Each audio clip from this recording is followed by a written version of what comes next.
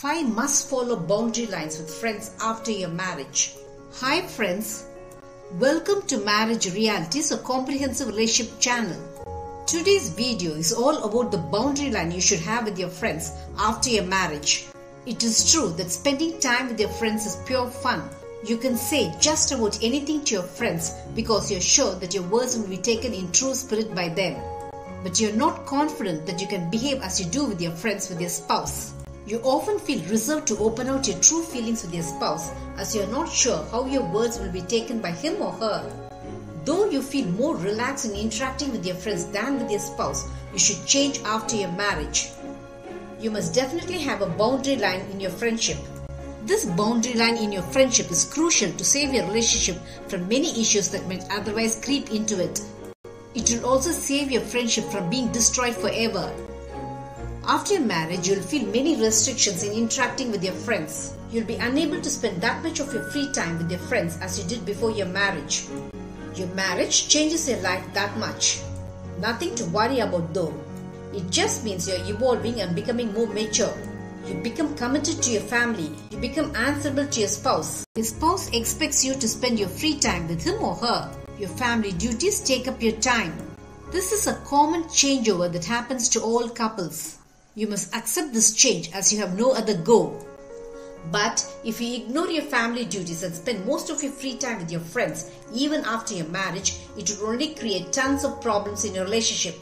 And if your friends are from the opposite sex, your spouse cannot digest your friendship as normal.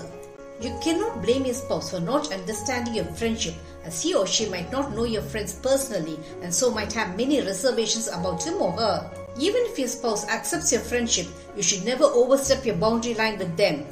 You should understand the simple fact that your life now travels along with your spouse.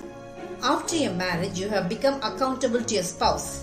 When you cannot digest your spouse spending hours away from home to be with his or her friends, it's only natural that he or she would find it impossible to digest your friendship.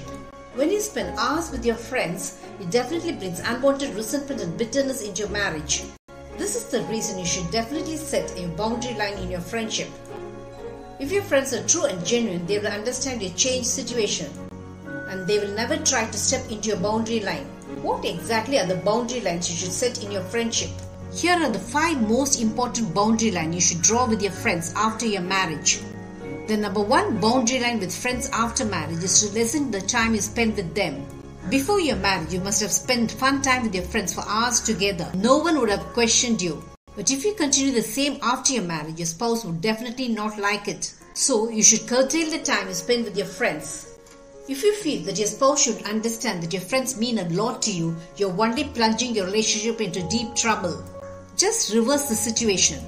Imagine your spouse being away from home for hours together with his or her friends. How will you feel? You will feel angry that your spouse is giving priority to his or her friends over you. It is the same with your spouse. If your friends are genuine, they themselves will keep a respectful distance from you. The number 2 boundary line with friends after marriage is not discussing your personal issues. You might have confided all your life problems with your friends before your marriage. But your married life is so personal to you that you should never discuss it with your friends. You might be having relationship issues with your spouse. The person with whom you should discuss your relationship issues is your spouse. You can solve your relationship problems only when you discuss it with your spouse and not with your friends.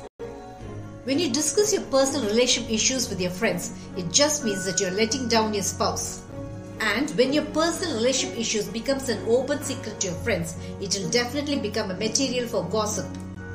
The number 3 boundary line with friends after your marriage is not asking for advice.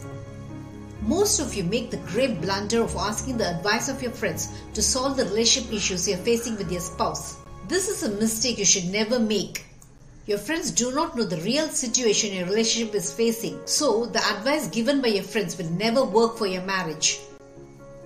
If your spouse comes to know that you're seeking relationship advice from your friends, it will create even more relationship issues between you. I'm sure this is something which you would never want to happen to your marriage. The number 4 boundary line with friends after marriage is not lending them money. You might think that good friendship means helping your friends when they need money. But this is something your spouse will never approve of. When you lend money to your friends without informing your spouse, it creates unwanted tension between you. Your spouse might have planned many things with that money for your family, and if you take away that money to lend it to your friend, he or she is not going to like it.